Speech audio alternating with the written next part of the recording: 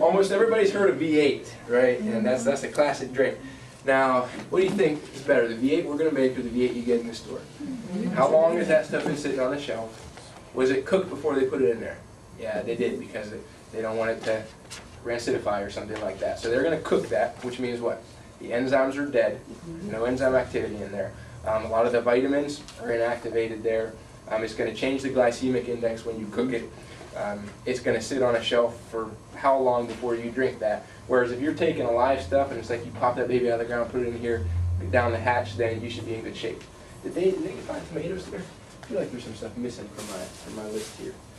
I need to have a V8 without tomatoes. You can't. Well, you can. It's just going to be V7. Yeah. I don't know if anybody can. You want to look at the frequency? Is there any chance that that's in there? Okay, so what do we got here? 2 large tomatoes, say half a beet. Now you can juice the beet greens. Beet greens are pretty pungent. I'm going to leave some of those out here. We're just going to put this baby down the hatch here. Usually, oh, we do have a peeler. I'll peel this for you guys. I want it to be nice and sweet. I don't want anybody saying I gave him some yucky stuff there. Okay. So let's peel this. I don't do beets a ton myself, but beets are obviously a nutritious thing, and they're good. So if you get a good peeler, the skin is the bitter part for these root vegetables. If you're doing carrots, or you're doing beets, or you're doing turnips or parsnips, all stuff I've done. If you want to take the peel off, the taste will be a little bit more mild for you. If you're doing it for your kids, get them off the hook, peel it a little bit. But the peel's not bad for you. In fact, if you grow your own stuff, this might sound goofy to some of you, but I wouldn't even really rinse this stuff very much, because most of the where we get vitamin B12 in our diet is actually from bacteria that live in the ground. And most people would say, well, no, you need meat. That's why vegetarians need to take B12. No, the only reason it's in their meat is because that animal, let's say a cow, has eaten the grass with a bunch of dirt on it, and there's a bunch of bacteria on there, and now that's where it gets its B12 from the bacteria. So if you have a good healthy soil and you're not spraying pesticides and stuff in there, I wouldn't even overly rinse stuff. I'd get some of that stuff in there. Now, some of you might say, there's dirt on there, you got to get it off. You can't have any speck of dirt, but I wouldn't worry too much about that. All right, so we got beet, we got, let's do 2 celeries here. We have some watercress here. 2 carrots. Well, I apologize if we don't have tomatoes. I know tomatoes were on the list. They might have gotten, somebody forgot to buy them there, which is okay, because the, don't worry, I'm not bleeding, it's just beet. Obviously, the V8 you buy in the store is mostly tomato, right? It's bright red. And it's not as much of the other stuff. But I would focus on doing more of the green stuff. All right, so this is spinach that we're putting in here. Spinach that you actually picked with the stems should look, about like that. It's pretty good spinach there. I personally buy, remember spinach was on the Dirty Dozen list, all right? I buy organic spinach. I usually get it from Sam's Club, and they have big 1-pound containers of organic spinach. So that's where I get it. I don't juice a ton of spinach. I eat a lot of spinach in salads, but... Dr. Berkshire, I don't want to steal your thunder, but there's no tomato on the list. Oh, yeah?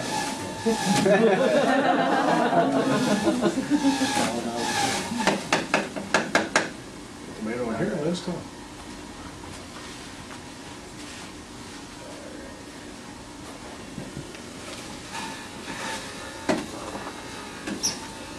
Well, you just put 2 more beets in there. That's good. Be nice and red. Beets are very cleansing. You guys eat enough tomatoes anyway with pasta sauce and that stuff. You don't need any more tomato. Whenever I say juice, in my brain, this is what I'm talking about, juice. Unfortunately, when the rest of the world is talking about juice, they're not talking about juice as far as I'm concerned, right?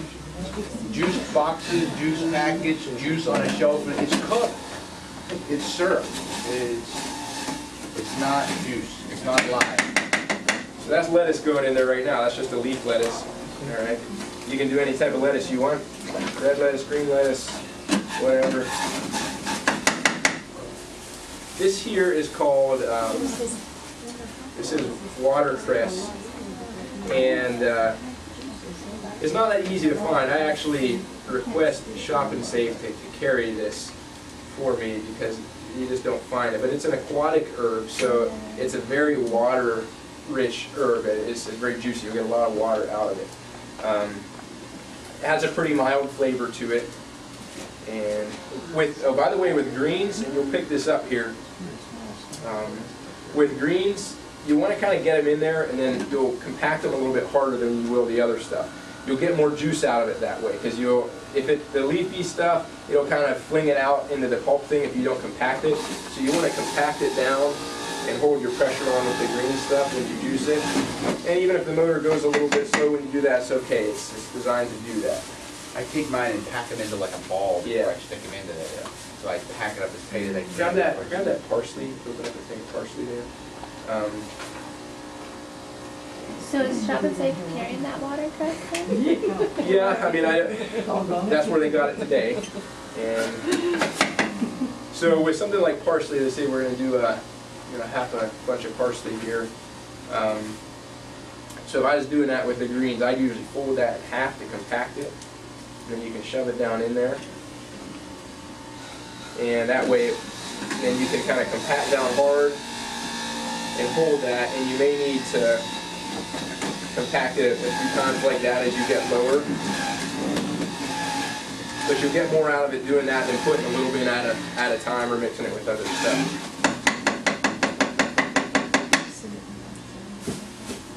All right, what else we got up there? We need, what's this fish got? Carrots. We do the carrot? No, I didn't see. We did some carrot. Let's put a couple more carrots in there if we did, since we're missing the tomatoes. All right, so V7. So apologize for that if I made a goof on our shopping list there. It's on my recipe list here, but I gave a separate one from the shoppers. Have to defend the shopper, you know what I mean? Yeah. I thought I double checked it, and there it is. Who was the shopper? I gotta work with the shopper tomorrow. You might watch the video. Let's do a little bit more. Let's do another beat here. We need to get this up to a little closer to 32 ounces here. I'm not going to do the greens tonight. We can take those home and get started. So I'm going to start calling up people to do some juicing here in a minute. Who wants to juice this beet? You want to juice the beet? You've never juiced, right? Okay. You're juicing the beet. It's okay if you smile real big when you do it. I know you're trying to hold it in, but feels good once you do it. Oh, okay. All right. Drop that whole thing down in there. And then there you go. If it slows down like that, just let it pressure a little bit, and then you can do it again. Good, she's proud of Do I take herself. this out now? Just leave it in there. It doesn't sit down against the blade, it sits higher than the blade, so it's okay, just leave it in there, okay? Cool. All right, we should be right around where we need to be on that. You can stir it up at all. Yeah, if you do, let's do a little stirring here. I don't know how many cups I have. Well, everybody needs to use the same cup, all right? So we can, what's the best way to do this? Come around the We don't want to risk spilling, so put it on the carpet. But the thing like, Yeah, I know what the pencil. I think There we that's go. good. We can do that. oh, now you're napkin. Okay, so pretend that it's red instead of purple. Pretend there's tomatoes in there. Use your imagination. So you have a variety of stuff in there. You have some green stuff. You have some roots. You have some herbs. It's a good general mix there. This will be the juicing spot. Take the beets out, put something No, you else didn't put in. any salt in it, did you? No, I didn't. I didn't put a salt. I don't know. Actually, they had that salt. We have That's why salt, they had it's that over back there, but. Yeah. You can just put that in to taste. I don't actually put salt in it. But you know, people in our culture are afraid of salt, and that's because we use a lot of artificial salt and stuff like that. But if you're actually eating a healthy diet, and you're not putting salt on stuff, you're gonna put a little salt to make it taste that you like that, put it in there. The kind of flavor they add. They're a little bit more bitter compared to some of the other greens. They're very healthy thing. I would do myself, but you tend to get a pretty thick juice from them the way it comes out, and it will be relatively bitter. So, you know, if you're going for taste, I would save them and maybe mix them with something else, some apple or something like that, you know, and throw them down the hatch. It's fine to do it by themselves, but taste-wise, it's just going to affect the sweetness of it. Actually. So if I wanted spicy V8, I could use mustard as well. Yep, could do that. Yeah, so that one, you know, ideally, that might not have been the ideal recipe there, but you can replace stuff you like. That's a lot of beet. I don't like that much beet myself taste-wise. So you experimented, congratulations. You tried something a little bit on the edge there taste-wise. But if you like tomatoes, you can use the tomatoes, just a little bit of beet. You know, you can do that type of stuff in there.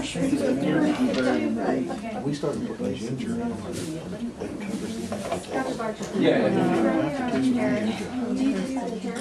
Yeah, you definitely can do the carrot tops, and their flavor is, yeah. So if that's the way nature made it, you can do that. Most of the time in the store, they don't have the tops on them, but sometimes they do. You're fine to do that.